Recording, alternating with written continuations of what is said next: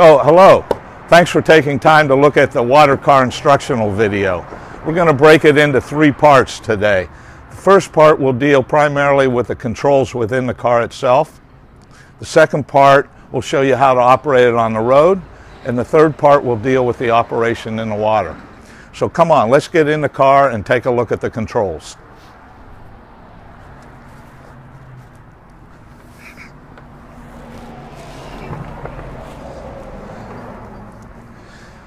The first control on the dash is the emergency brake.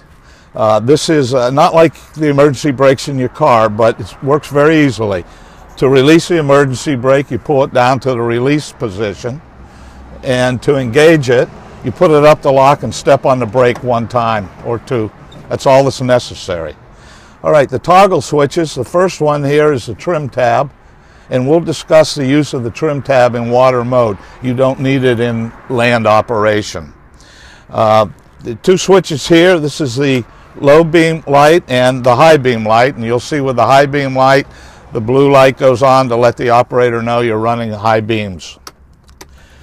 We have navigation lights. Navigation lights are only used in water mode, but they are a red-green light in the bow and an all-around 360-degree light in the water. We have a fan switch, so this fan turns on the fan in the radiator. It will come on automatically if the temperature reaches a certain point, or you can turn it on yourself. We have two bilge switches here, actually three. We have a forward bilge, a rear bilge, and a mid bilge. Both the forward and the aft bilge come on automatically if the water reaches a certain level, or can be turned on manually. The mid bilge is turned on whenever you are in water mode and the jet is engaged. We've gone so far as to include a courtesy light. This is just a little light for at night that will show you the wheel, or show you inside of the cabin. Windshield wiper, and the last one is an accessory. One of the most important gauges or items on the dash is this one right here, and this is a breaker switch. If you put it in that position, the water car cannot access any electricity, so it's essentially dead. To operate it, you merely move it to that position and engage the electricity. Three more lights that we have here. We have a turn signal light, left and right on either side, and as I mentioned, the high beam light. The steering wheel is telescopic. Just pull back and forth, and you've got turn signals for left turn or right turn.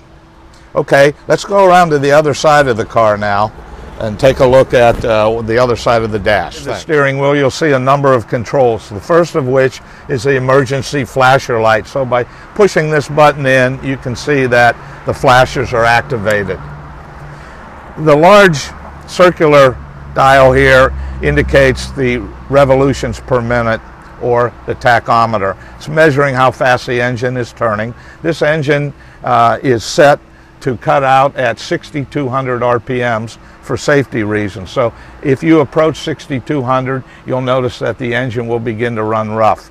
The key, which is used just like any key to start the motor. However, when you're in boat mode, we recommend, and you can see this label here, that you run the blower motor for several minutes prior to starting the engine.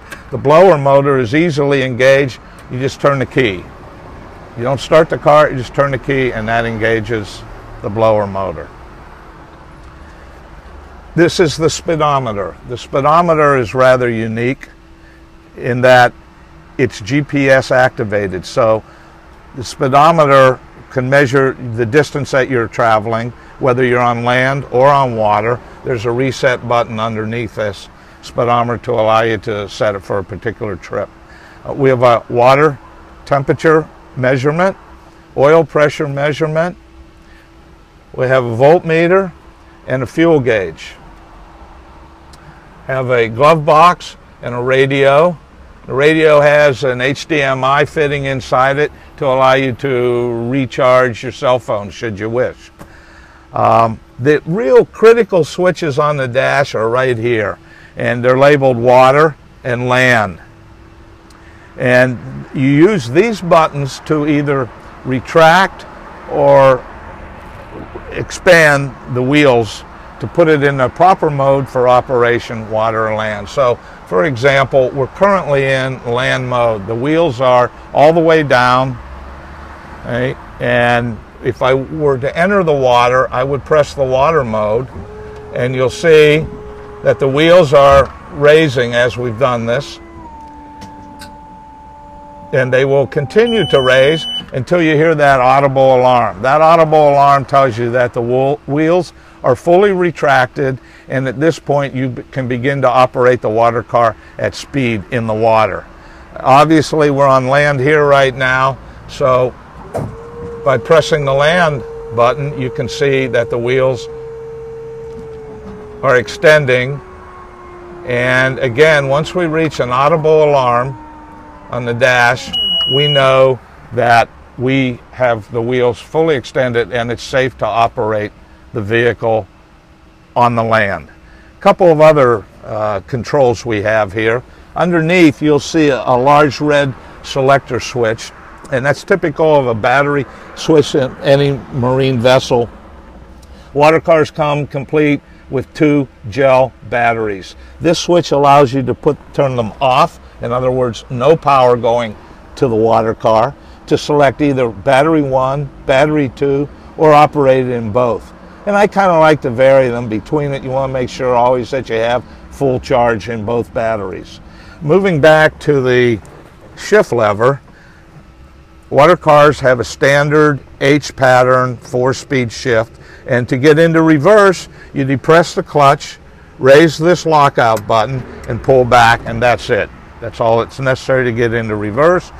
If you push it forward, it will snap into the neutral mode. This particular switch here engages the jet, and it's really only used when you're in the water mode. And when you engage it and are on land mode, you'll see an indicator light come here, and this light is telling you that your jet is engaged and your wheels are down. The jet uses water for lubrication, so you really don't want to operate out of the water in this mode for more than 100 yards or so. And the last lever we have here is to allow the water car. Right now it's in forward mode, so if we were in the water and you press the accelerator, the jet will move the car forward. If you want to reverse the motion in the water, you merely pull back this lever and the car is in reverse. And so that really sums up the controls within the water car. The next part we're going to take is to show you through the operation of recovering it from a shipping container and actually operating it on the highway. Thank you.